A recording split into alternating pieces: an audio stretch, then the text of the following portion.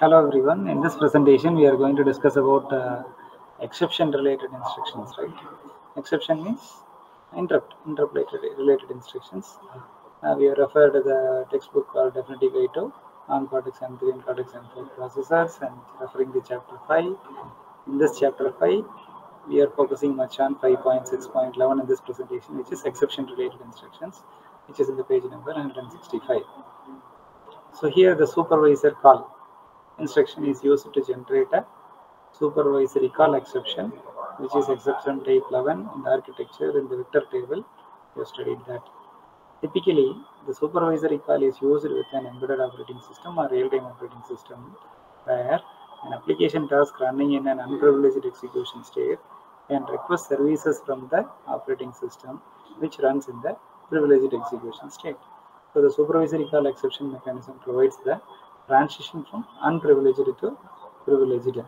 In addition, the supervisory call mechanism is useful as a gateway for application tasks to access various services, including OS services or the other API functions, because an application task can request a service without knowing the actual program memory address of the service. It only needs to know the supervisory call service number, input parameters, and the returned results. So the supervisory call instruction requires that the priority of the SVC exception be higher than the current priority level, and that the exception is not masked by the masking registers like primary mask. Otherwise, fault exception would be triggered instead.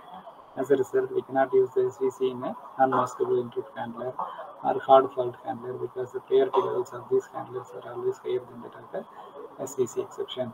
SVC instruction has the following syntax: supervisory call with the immediate constant, which is nothing but the priority level value.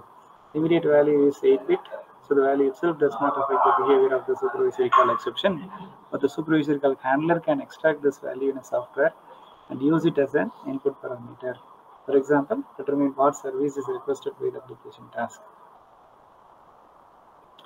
So table 5.40 listed the various forms of the CPS instruction available for the Cortex M3 and Cortex M4 processors. The switching of the primary masks or fault masks to disable or enable the interrupt is commonly used to ensure timing critical code can find this quickly without getting interrupted. CPS IE means enabling the interrupt. So interrupt enable is IE, ID is interrupt disable. CPS is the instructions are used for modifying the special registers. Okay, so interrupt enable I, okay, which is primary mask. Interrupt enable F means fault mask. Interrupt enable primary mask. Interrupt disable primary mask. Interrupt enable fault mask.